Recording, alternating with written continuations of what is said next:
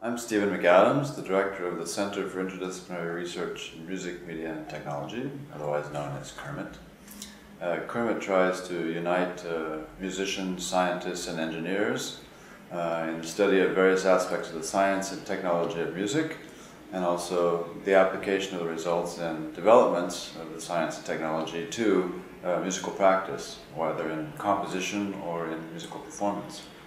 CIRMMT contains multidisciplinary teams that work on various projects, and they are derived from the fields of acoustics and signal processing, mechanical engineering, engineering of computer and electrical engineering, also people from neurosciences, psychology, musical technology, sound recording, composition and performance, education as well, people in information science.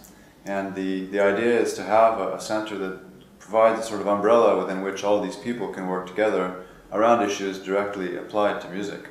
CIRMMT also provides an environment for advanced research training for graduate students coming from all of these areas who wish to work with professors from various disciplines in truly interdisciplinary projects. CIRMMT is basically an organization that traverses several institutions. It's seated at McGill University, but also includes as institutional partners the Université de Montréal and the Université de Sherbrooke. And in each of these universities, several faculties are involved. So at the University of Sherbrooke, we have the Faculty of Engineering. At the University of Montreal, we have the Faculty of Arts and Sciences, and also the Faculty of Music. At McGill University, we have the Faculty of Music, Faculty of Science, the Faculty of Engineering, the Faculty of Medicine, and also the Faculty of Education. CIRMMT has a central infrastructure situated in the new music building in the Schulich School of Music. And in this building we have 6 laboratories that are shared by researchers in CIRMMT. They're sort of common spaces that allow for interdisciplinary projects to take place.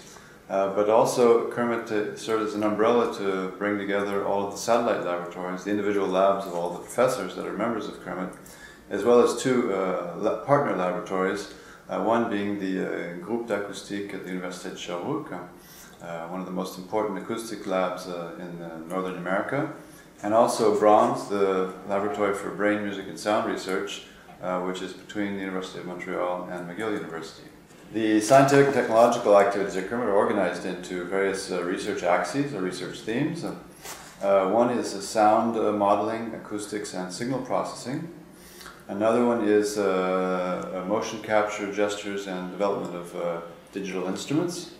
A third is musical information archiving and retrieval.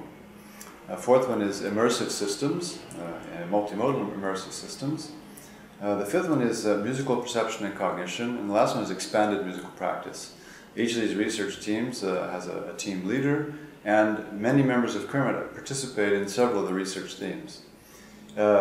In sort of orthogonal to this research axis organization are the team projects, which oftentimes traverse several research themes. So one theme might bring together musical information retrieval and music perception and cognition, for example.